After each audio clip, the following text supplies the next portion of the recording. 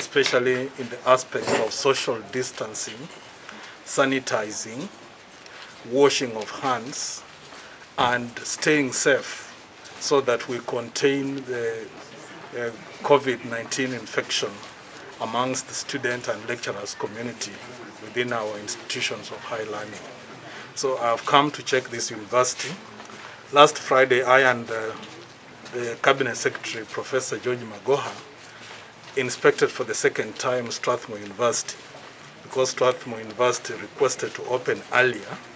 So we have been going through a series of inspections to put things in place so that when the university is open, students, lecturers, and the entire university community will stay safe.